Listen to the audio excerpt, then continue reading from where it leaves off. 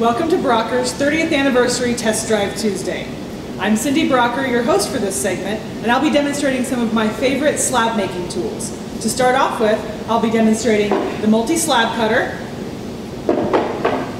a slab mat, and the bevel-o-matic. Let's get started, shall we? The multi-slab cutter really is as easy to use as you might think. You simply hold it over a block of clay and slowly press down like this.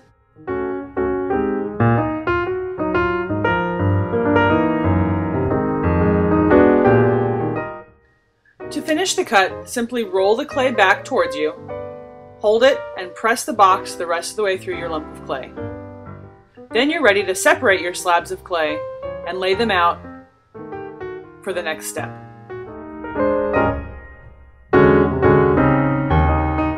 For me, the next step is always to use my slab mat. I love the smooth side. There's also a textured side, but I always use the smooth side. So I'll put my slabs into my slab mat and run it through my slab roller.